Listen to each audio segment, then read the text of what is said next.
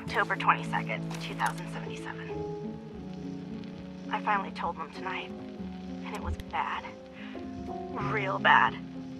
Dad was shouting, telling me I should be ashamed, that I had to get out of the house. Mom just cried, and somehow that hurt worse than anything else. She didn't say a word, not even when I packed my things. I can't go to John. He doesn't even know yet. Maybe he'll never know. If it weren't for the cabin, I wouldn't have a place to sleep. Just need some time to think. Last time I was here, I was just a little girl playing clubhouse in this old cabin.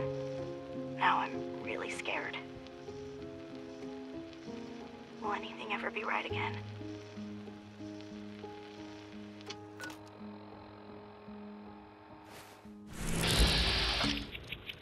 Another one for the Minutemen.